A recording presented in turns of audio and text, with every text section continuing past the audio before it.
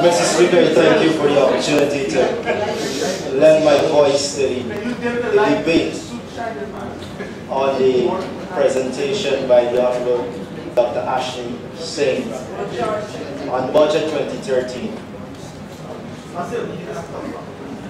Mr. Speaker, I recoiled when I heard members of the other side speak of dreams, more so what they term the Guyana dream. For my own part, my favorite poet is William Butler Yeats, who wrote a poem that is a foreword for my manuscript, My Father's Child, My Mother's Self. His poem, He Wishes for the Clouds of Heaven, is very short, and I read it in entirety.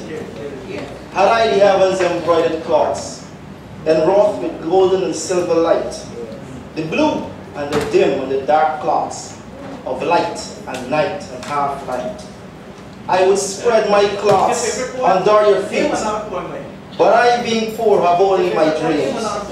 I have spread my dreams under your feet. Tread softly, because you tread on my dreams. Those immortal words, but I being poor have only my dreams, are a testament to the life and times of our heroes, Cherry Jagan and Ellen Forbes Sampson Burnham, who from poor and humble beginnings in Port Morant and Kitty, respectively sprang forth and became Caribbean giants with an indescribable and indomitable will to better the lot of the poor and to alleviate their plight and suffering in a cruel and uneven world. When the Honourable Minister of Finance regales us with strides made in the judicial sector, he neglects, whether deliberately or capriciously, to provide a barometer as to how we have come, how far we have come based on the justice sector reform strategy, which was for 2006 to 2010. Indeed, the key indicators are adequate road safety statistics, a report of the number of police fatal shootings, number of serious crimes reported, the percentage of crimes against women, etc., number of cases prosecuted as a proportion of cases reported, case clear-up rate, proportion of successful police and DPP prosecutions, proportion of prisoners on remand, proportion of high court and magistrate court cases, including preliminary inquiries, a backlog of court of appeal cases, average numbers of adjournments for more than 1 day of magistrates and high court cases, proportion of high court and magistrates court cases referred to ADR, which is Alternative Dispute Resolution, time taken for cost assessments in civil cases, level of prison overcrowding, prisoners' deaths and illness rates, level of client satisfaction and performance of the Attorney General's chambers in respect of legal advice and representation provided. I must also posit that the aims of the strategy are fivefold, encompassing community safety, which deals with the safety and security of people and property, the criminal justice, reporting, investigation, prosecution, court processing, and sentencing of criminal justice cases, civil justice, administrative justice, which is ensuring lawful exercise of their powers by public bodies, penal system, providing punishment, deterrent, and rehabilitation, which is the aim is to provide a more humane and cost-effective penal system, government legal services, providing legal advice and representation to government departments. The aim is to provide timely, high-quality advice, representation, and legal services by the Attorney General's chambers to other government departments. These are the aims and strategies the budget in totality, when speaking of our justice sector, should have focused on. But if we slide out of the Pygmies rabbit hole, the majority of goals set have not been achieved. And we have had 7 years already to implement a 5-year plan. The Justice Improvement Program has failed to deliver in key areas holistic improvements. Upgrading capacity building of staff, juvenile justice programs, comparative remuneration, training, and provision of legal aids to members of both bench and bar, access to records and data in registries and sub-registries, and judgments of judges and magistrates. The intertwining of non-profit and non-governmental organizations with our criminal justice programs, citizen participation and transparency in the judiciary. The administration has failed to promote public oversight and awareness of the little reforms taking place. There is a marked absence of an infrastructure that protects the victims of crime. There's a marked absence of a second chance policy that caters for post-release employability of adults and juveniles. I want to call a spade and say that the Honourable Minister of Finance was bluffing when he says, at page 48 of his budget speech, that more judges, better trained police prosecutors, increased capacity and expansion of the office of the DPP into the administrative regions and better source magisterial districts all have the potential of significantly improving the functioning of the criminal justice system in 2013. This statement is all hype but no substance. I dare the Honourable Minister to deny that it is the aim of the Justice Sector Reform Strategy and the Modernization of Justice Administration Project to phase out police prosecutions, among other things, to improve efficiency and competence in the criminal justice system, clearly showing that the Honourable Minister recognizes some of the potentialities, but has he put adequate measures in place to realize those potentialities? I dare say he hasn't. Judges and magistrates are still writing their fingers off.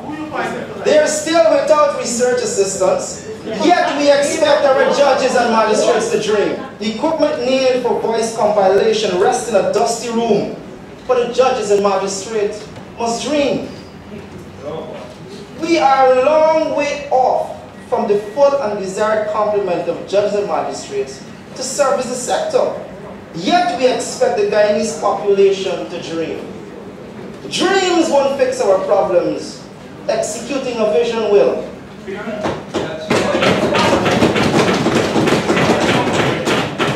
Wherewith does this administration find the gall to dare the young people of the judicial sector to dream?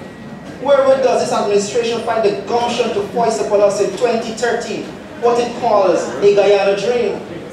When out of 302 staff in the judiciary, only one person is a trained attorney at law. Further, in response to the question I posed to the Honourable Attorney General in the appointment of a Registrar of Supreme Court acting, he stated that the Deputy Registrar acting was promoted to the post of Registrar of Supreme Court acting.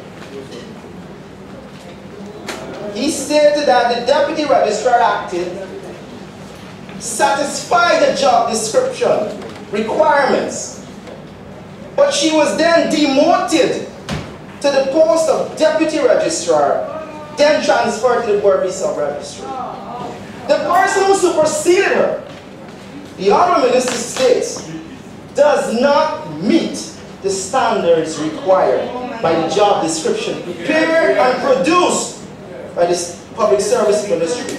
Additionally, not only is he not a qualified attorney, but was at the time prior to her demotion, he was reporting to her. Is this how we treat our women? Is this how we treat our young people, our young professionals? I must make this point lest it be misconstrued. I have absolutely no objections to persons who are retired being brought out of retirement to train, equip, work, and pass on their knowledge to the next generation. I have, however, every objection when instead of training and equipping the next generation, we stifle and frustrate. The current registrar, in my estimation, is as competent as they come, and a gem of an individual. However, he should have been used to guide and nurture the young professionals of the sector to take over the reins. That our men and women, Mr. Speaker, are locked away for 72 hours spending investigations for which no allegations made against them is no dream. That most of our courts are crammed, stale, and subject to noise nuisances is no dream.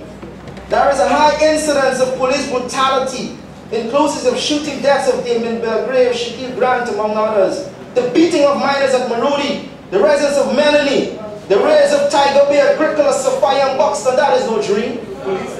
That we have no ombudsman to check the excesses of our administrative bodies. Even though last year we went through this, is no dream. What has escaped the Alice in Wonderlands on the other side is the fact that the greatest proportion of our Guyanese population live in squalor and poverty. It has escaped some fly-by-night dreamers that Guyana ranks only above Haiti in every erstwhile a single category. The net migration for Guyana in 2012 was 12.78 migrations per 1,000 persons. The net migration for Suriname in 2012 was 0.96 migrations per 1,000 persons. The net migration for Trinidad and Tobago in 2012 was 6.76 migrations per 1,000 persons. The unemployment rate for Guyana in 2012 was 11%. In Suriname it was 9.5%. In Trinidad and Tobago it was 5.5%. The GDP per capita in 2012 for Guyana was $3,000. That's US dollars per year. In Suriname, $7,100 US dollars per year. In Trinidad and Tobago, $18,000 US dollars per year. How do we expect our young people to resist the lure of better wages and the good life in greener pastures? I dare say this is the Guyana dream to the Honorable Minister Irfaan Ali. The Guyana dream is to get the education you need, then leave. That is the Guyana dream. Mr. Speaker, I may offer the Honorable Home Affairs some free Sunday school lessons being the son of a pastor. The Prophet Joel at chapter 2 verse 28 says, old men shall dream dreams. Young men shall see visions.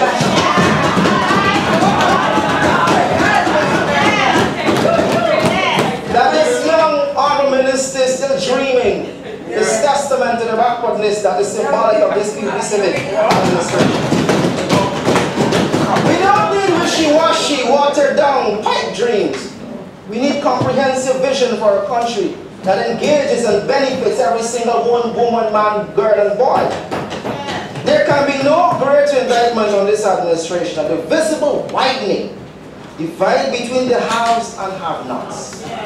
We have moved from a decades of politics of socialism to politics of democratic socialism, to politics of functional democracy, to the politics of dysfunctional democracy, now to the politics of impoverishment. Access to information, health, education, and justice are easy for some, but impossible for others.